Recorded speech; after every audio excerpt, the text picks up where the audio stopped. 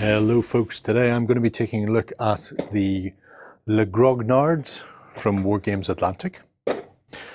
So, if you've not come across them before, these are 24 multi-part hard plastic 28mm figures for the death fields. At the moment, Wargames Atlantic don't have a game. However, the Raumjäger and Les Grognards are being brought together towards the end of having a game. On the back you can see the death fields themselves, the idea that people are being abducted and then forced to play in these games, we'll call them, like the Hunger Games. So Les Grognards, the team began with the core of Napoleon's young and old guard from Waterloo, and later were reinforced with troops from the Western Front of the Great War, and decades later from the jungles of Vietnam. Over the centuries, their shared French language and culture and trades by owners have brought them together as a combined team on the Deathfield circuit. Even after centuries, the elite members of Les Grognards go to battle with the cry, "Vive la France!" So, it comes equipped with a variety of weapons and headgear. You can build 24 heroic scale 28mm figures with a variety of options, including swords, pistols, plasma guns, communication packs, yada yada yada yada. 192 heads in this box for 24 men. Monsieur, are these Rocher, you're really spoiling us. So, let's have a look. There are 2 sprues, and they are multiplied by many. So we have this sprue, of which we have, I think, 8 of each. I want to say, yeah, 8 of each. So our first sprue is the standard infantry sprue, shall we say, and this is where the whole thing started. So you have 3 bodies. You have 3 arms with a form of rifle with bayonet, so some form of las rifle if you're playing 40k.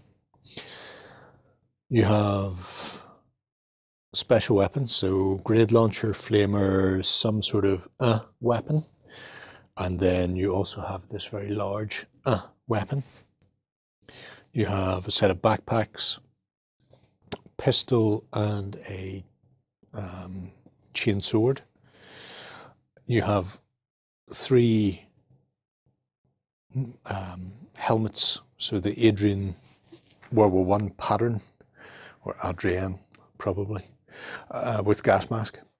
And this was going to be the original sprue, and then people started talking about variations, and they started sculpting variations and added a few heads. We have a single grenade, and over here we have a pair of grenades. These 3 arms are for your special weapons. These arms with no hands are for your rifle with bayonet. We have a pistol holster, additional satchel, a scabbarded sword, and a couple of hands here with grenades. You can see detail around the cuffs of the the sleeves, where you've got this sort of scalloping. So this is the first of the sprues. Some nice detailing on the back, not a huge amount. They are, after all, wearing greatcoats. So you've got a canteen. The bulge fits the back of the packs they're wearing.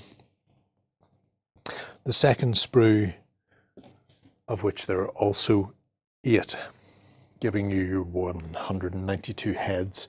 It means you can put a full 24 out, and they can either have the World War I Adrienne pattern. You can have your young guard or new guard shako, the old guard bearskin shako, or the kepi. And in each case you also have a unmasked or gas masked variant. So for all of them. All options are there. There are even the sun shades that hang off the back of the cappies, so you get 3 per sprue. So you can do all 24 in any way you want. If you want to have all 24 bare-skinned, if you want to have all 24 cappied or Adrian, they're all there. I have put some together, and there are a few issues that I'll speak about, but overall I was quite impressed by this. So first things first, I put a set together. There are no bases with the set, by the way, so whatever set you are going to build, you will need to supply your own bases. I very cleverly put half of mine on green and half on grey, just so I can keep them separated. The first thing I will say is, build-wise, they went together fairly easily. There's not a huge amount of build in them because the torso and body is one, head is separate, arms are separate, and then additional packs and that sort of thing. However, these arms are specific to the rifle / bayonet. So where we have this one at the ready and this one firing, and we actually have a third sort of advancing. The left arm is specific. However, there is no way of telling which left arm is which, because as you can see, these 2 arms that are extended are beside this one, and the other rifle bayonet is over here. So you know that this pair go together. This and this is either or. You need to dry fit before you put them on. As far as I can tell, special weapons, it doesn't matter which, although I may just have been particularly lucky when I came to build them and just happened to pick the right one in each option. But that aside, that's a minor quibble. The first time you build them, you should probably dry fit before you glue, or glue one arm and then dry fit your adjoining arm on.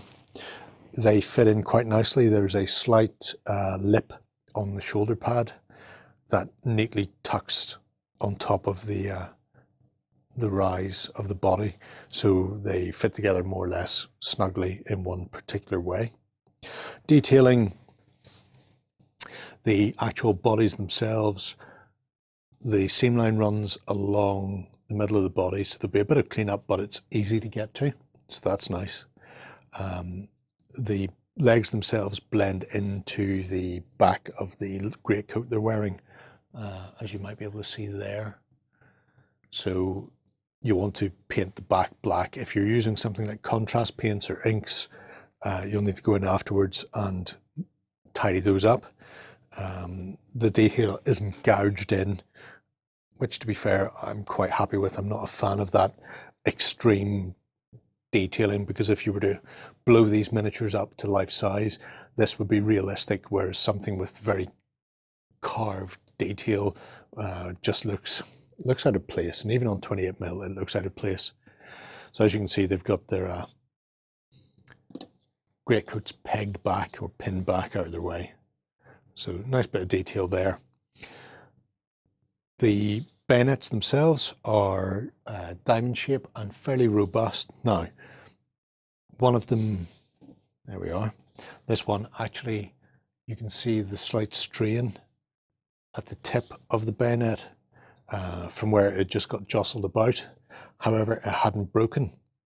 I've not done any extreme cleanup on these. You can see where I've just literally clipped them off the sprue. The fact that it had suffered a bit of damage on the sprue just by being jostled in the box, it's unfortunate, but it's not unexpected. I'd rather have a robust bayonet like this that can take that hit, because once that's painted, you won't be able to see that anymore. I've actually already straightened that out, so it's relatively true. But yeah, I've seen sword bayonets cast accurately, and they don't stand up to wargaming. These are wargaming figures, so you want them to go together quickly, you want them to look like they look, and you don't want them to take a huge amount of damage if they get jostled about when you're playing. Detail wise, if I pull out the new and old guard here, There is enough detail on the miniatures that I'm happy without being overly fussy. There's 24 of these in the box after all. If I'm putting together, if you're playing 40k, if you're putting together 100 of these or so, you don't want to be spending forever building them and then doubling the time, or if not more, in trying to get all the detail painted. So we have the likes of the Imperial Eagles on there. You've got the frogging, the plume, the bear skins have enough texture on them to pick up either a dry brush or an ink wash. It does the job quite nicely. They go together fairly well. If I have a look then at our green base chaps, what I will say is there are a few things I would wish we'd had. So there are 2 grenades. So if you have this grenade throwing, you really have to give it the pointing finger.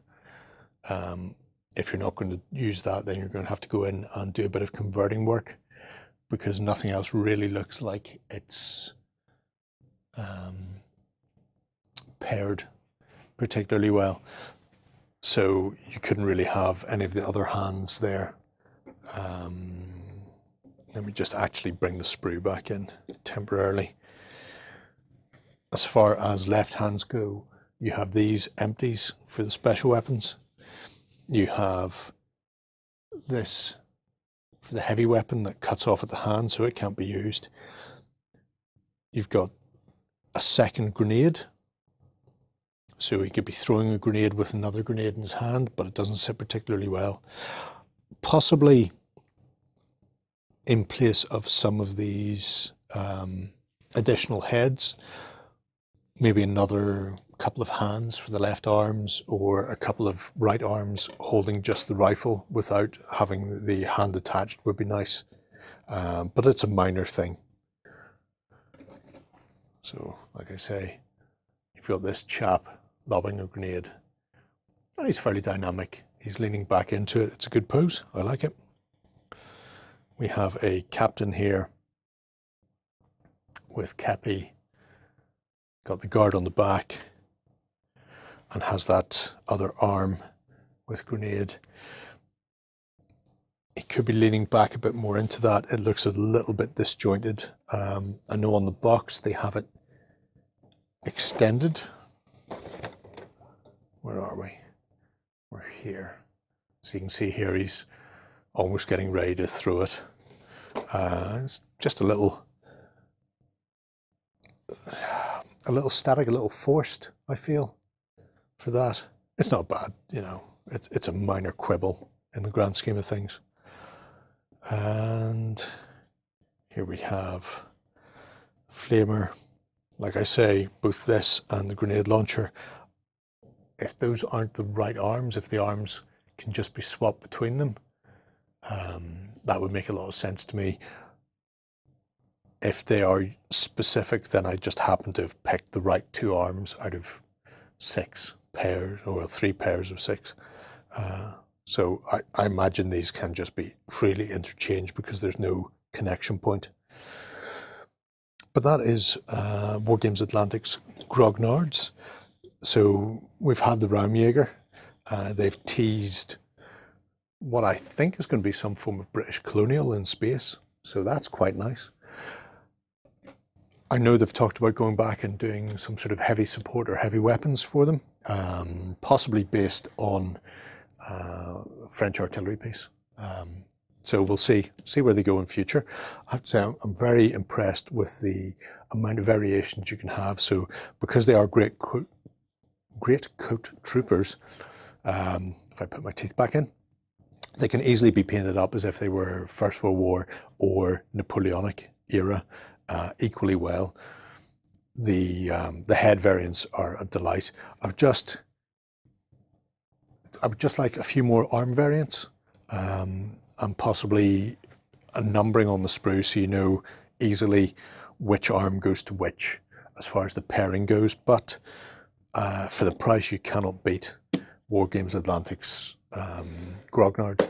They are by far and away one of the best companies out there churning out affordable troops for sci-fi and fantasy, and they're really getting in there and picking out the unusual and obscure that people may not know they want until they see them. I know this one has blown up online, and it'll be interesting to see where they go next, especially if they do British colonial in space, because an awful lot of people have been waiting for the pith helmeted British in plastic since another company had did them in metal about 20 odd years ago. So the Grognards from Wargames Atlantic's Deathfields. Let me know what you think below. If they need some support or artillery, probably get onto Wargames Atlantic and let them know as well. They're currently asking their fans online, let's put it like that. And I'll speak to you soon. Bye-bye. Go ahead and check out our other content on screen now. And while you're at it, why not hit subscribe and remember to ding our dong. Go on, you know you want to click it. Go on.